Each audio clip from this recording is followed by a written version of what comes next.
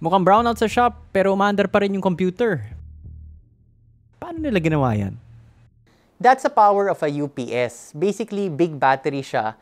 Pag namatay yung kuryente because of a brownout, automatically lilipat yung computer mo from drawing power from the outlet sa UPS na siya kukuha ng power. Tapos instantaneous to, hindi mamamatay yung computer mo. Pero hindi pang matagalan yung UPS. It just has enough power para ma-save mo yung data mo and then to shut down properly. Sounds good, right? So ano yung issue sa UPS? Yung mahirap sa UPS, it's really hard to determine ano ba yung capacity na kailangan mo for your particular system. Yung measurement ng UPS is in VA. And magkaiba yun dun sa wattage ng PSU. The general rule is 60% VA to the watt capacity of your PSU. This is a 1,500 VA UPS. 60% of that is 900. So theoretically, kaya niya around a 900 watt system. Yung problema, hindi linear yung pagkuha ng kuryente from the UPS. For example, di mo masabi na itong system na to, every 2 minutes, mababawasan ng 10% yung power ng UPS. Hindi siya ganon. Patalon-talon yung pag-consume or pagkuha ng kuryente from the UPS. So, it's very difficult to determine really anong capacity ng UPS na kailangan mo for a particular system. Mahirap talaga sabihin how long will it last. Yun lang naman yung bottom line na usually tinatanong ni customer. Ito yung computer ko, ito yung naka-plug in, gaano katagal bago mamatay using the UPS. Now, thanks to Prolink, who lent us 5 different UPS of various VA capacities. Tinesting ko talaga siya sa computer ko, nag-crash siya more than 30 times kasi sinisimulate ko yung pag-consume talaga, pag-exhaust ng UPS. We can say with reasonable confidence what capacity UPS you need for a particular system. So I used my computer for all of the tests. It's a high-end system but not super bonkers high-end. R7 3700X CPU, RTX 3080, everything powered by an FSP 80 Plus Gold 750 watt PSU. Plugged into this computer is also my Xiaomi monitor light bar, and aside from the computer being plugged into the UPS, I also plugged in the 3 monitors. 1 monitor, primary monitor, and the 3rd monitor.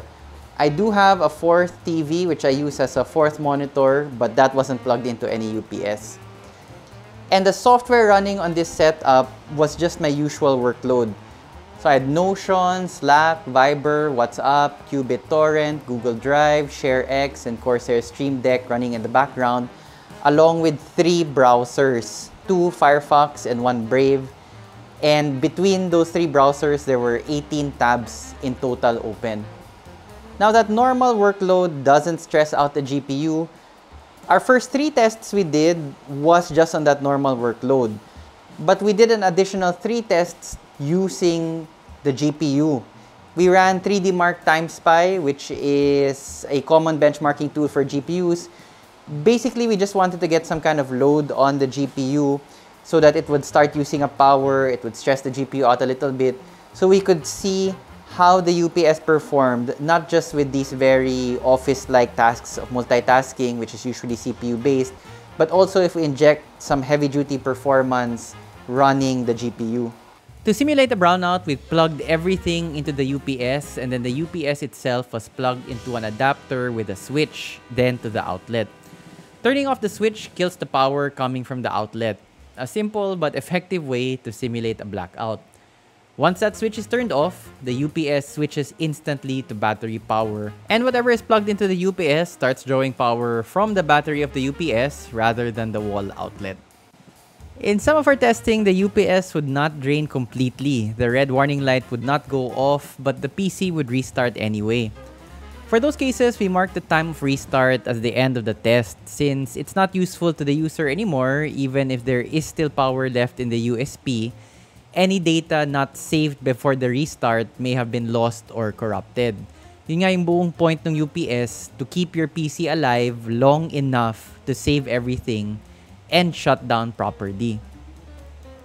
Onto the results, we had to modify the test a little for the 2 smaller UPS, the 650 VA and the 850 VA. Di nila kaya yung 3 monitors plus the computer. They would fail immediately. It would also fail immediately when we started the GPU test.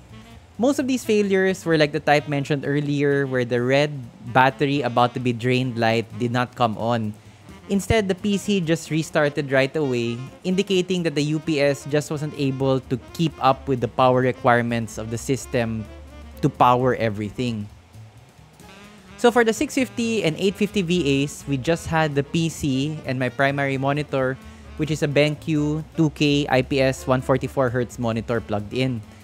And the results for the smaller capacity VAs were kind of weird actually. We had one great day with both of them where they lasted a long time, particularly the 850 VA. But in the other tests, the 650 VA lasted less than a minute.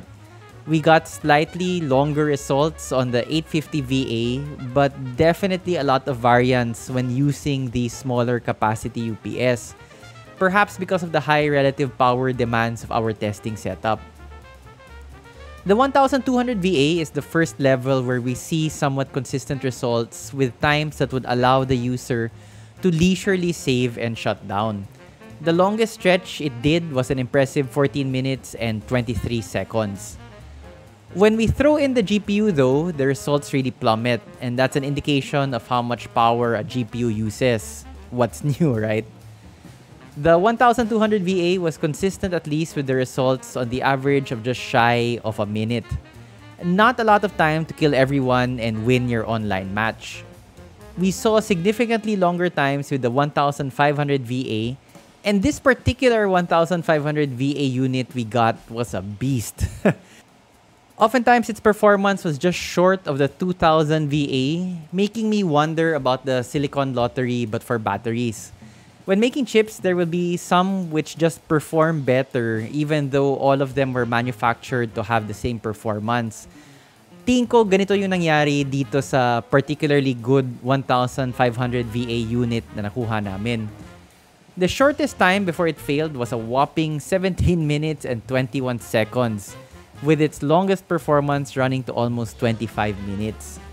GPU performance was still a lot shorter than needed to finish a game, but it was very decent with an average of around 2 minutes.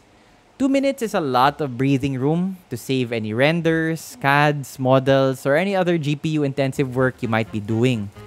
It's not enough time to actually finish a render, but I'm sure you already saved your work before rendering, diba? We saw a marginal gain with the 2000 VA. Numbers were just slightly better overall than the 1500 VA for multitasking, but there was a clear performance gain in the GPU test where it consistently beat the 1500 VA, but again, not by a large margin. So what did we learn? First of all, tama nga, variable talaga yung consumption of power from a UPS system. Although you do see a slight progression, the larger the VA, the longer on the average it lasts. I'd be very hesitant though to trust any system, kahit work system, office computer, na di naman ganun kalakas yung power consumption. Even that kind of system, I would be wary of trusting it with a 650 VA. Parang sobrang liit lang talaga ng capacity nung 650 VA. And kaya ka nga bumibili ng UPS para sigurado ka, hindi ka kakabahan na you have enough time to save your work. So based on our testing, at least the bare minimum for any system would be 850 VA. If you have a performance rig like this one, actually the sweet spot appears to be the 1200 VA. Was really impressed on how long it was able to keep the PC going. Certainly, dami mong oras para makasave ng Word document, Excel files, shut down the browsers, everything like that. With a 1200 VA UPS, you're pretty sure that you can get everything done with a lot of time to spare, even if you have a performance rig like this one. Pero para sa mga multitasking lang yun nga yung mga usual work-related programs. You really can't game on a UPS. Kahit nakita natin dun sa 2000 VA system, it was such a short time added from the point of brownout to the point na nag-fail yung UPS or namatay yung computer. With a 2000 VA system, yes, you might be able to save, let's say you're playing a GPU-intensive story game, so it does have save points, you have the luxury of saving. You might be able to save your game and then shut down properly. Pero kung nag-online game ka, tapos biglang nag-brown out, it's very doubtful that you would be able to finish an online match even with a 2000 VA system.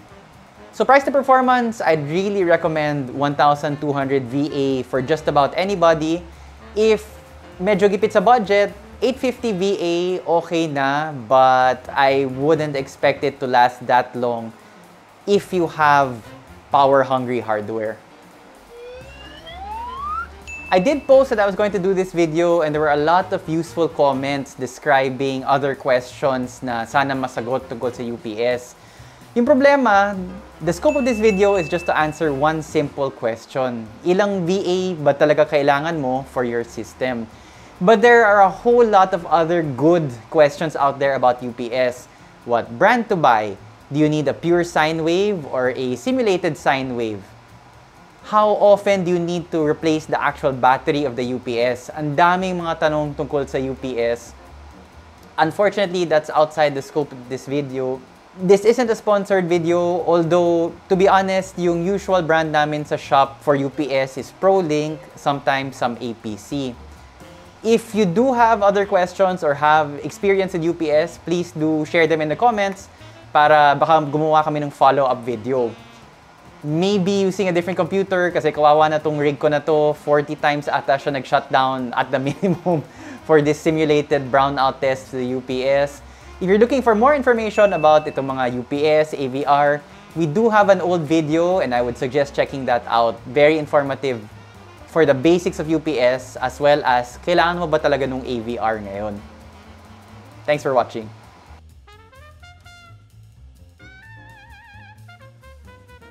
Paminsan may nagtatanong kung may kilala ba kaming computer shop na trusted, yung hindi ka lolokohin. Actually, meron. Kami.